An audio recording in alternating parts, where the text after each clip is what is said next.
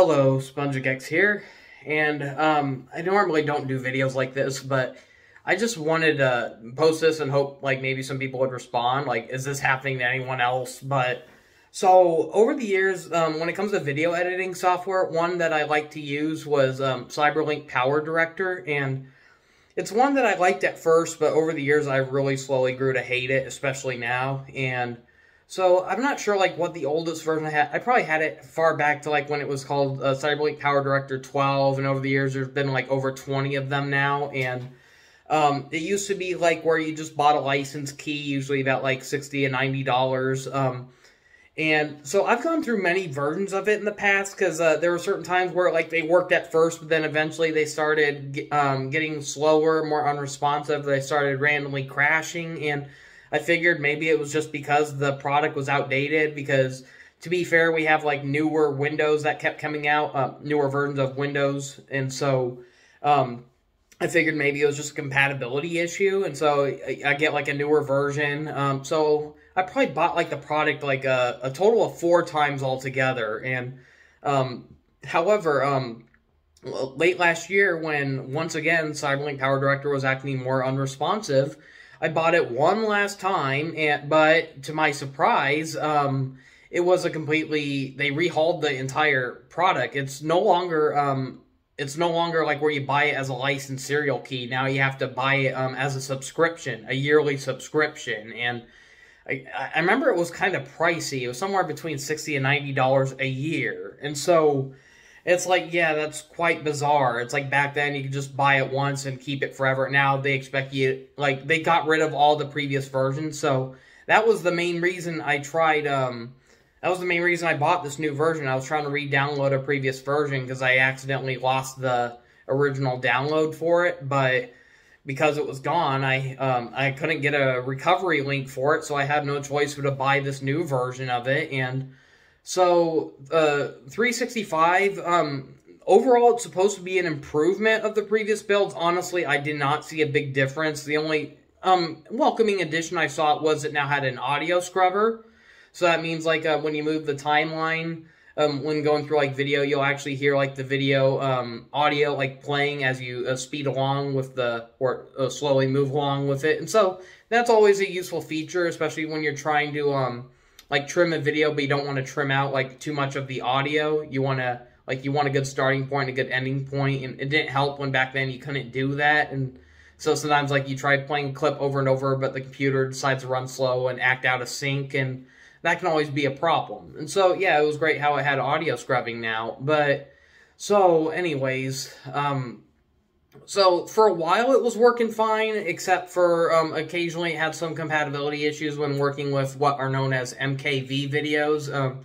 Like, sometimes, like, when I record certain footage off, like, a capture device, it saves it as an MKV file, and so there, every time I worked with an MKV file, eventually it'd have, like, an issue where it would, say, PowerDirector suddenly stopped, and, you know, like one of those stupid errors, and so then it closes out, and you're forced to reload and try again. I hope it doesn't crash this time, and so the strangest thing happened where recently I had to reinstall a bunch of files on my computer, because I updated the BIOS on my graphic card, because apparently when I got my computer upgraded a few months ago, they didn't bother updating the BIOS, so I had to do that myself because my computer was suddenly running slow, and so that fixed everything. But ever since I updated the BIOS and all of that, I can't even run Cyberlink PowerDirector 365 anymore. Every time I do, it's like I was able to install it, and it worked fine, but then once I logged in to prove that I had, you know, a purchase subscription for it,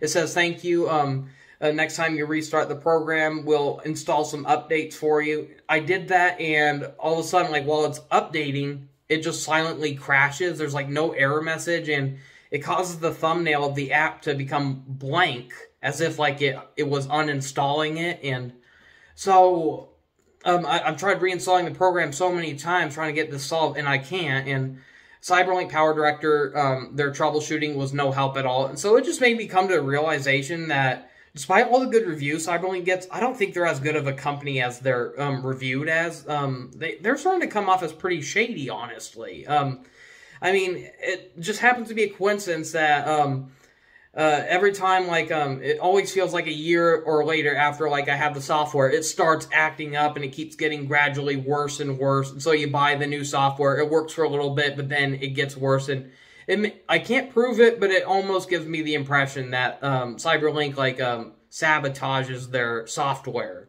And then they got even stingier by forcing you to have to buy it, not even buy it, you can't even own it anymore. You have to pay for a subscription just to use it nowadays. And so, it's such a shame. I used to like Cyberlink Powerdirector. I used to think it was a pretty decent video editing software, but I guess now I'm going to have to go back to Adobe Premiere Elements. Adobe Premiere Elements, I would say, is a better editing software. It does run kind of slower, though, and it cannot run MKV files, so you have no choice but to either try to convert them or try to somehow, like, re-record the video footage you have and save it into a different format, like MP4 or something. And so, yeah, that's really annoying. And I tried looking it up, and it seems like there are a lot of ways to convert from like MKV to another format, but it's either too expensive or it doesn't look very reliable. It looks like a lot of them are on very shady websites, so I'm not even going to bother. You know, I've learned my lesson. I remember in high school I used to, like, download everything, and I learned, like, no, don't do that. So there's a number of reasons for why you shouldn't do that, either legal issues or because, yeah, they can be leaked with viruses, and so I play it much more safer now. And so, yeah, I don't know. I just want to know, does anyone else have this problem? Because I find it hard to believe that there are so many people online who are just praising Cyberlink Powerdirector. It's like got like perfect 5 out of 5 star reviews, and I don't see anyone talking bad about, like, the experiences they had.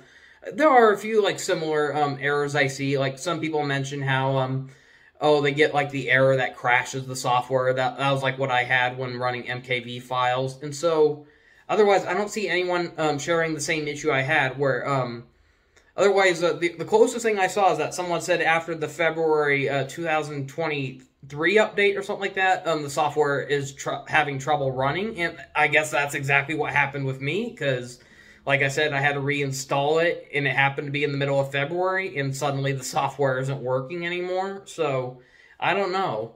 But, yeah, I'm, like, I don't want to try to be, like, anti-consumerism with this video or anything, you know, but when no one's, like, daring to speak out about this, you have no choice but to make a whole video about it. So, yeah, I just want to say that Cyberlink lost a customer. I've stuck with them for years, but this is where I drew the line, and I'm not getting a refund back. I tried, you know, reporting my issue to them, and they just have the typical robotic troubleshooting responses, and none of them are going to work.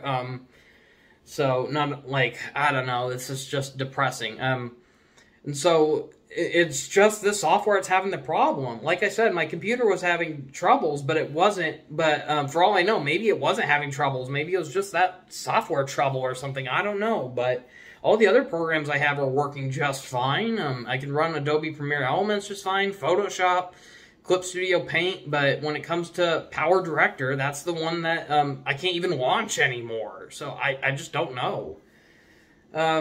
Anyways, that's really all I have to say for now. Thank you for watching. See you next time. Have a great day.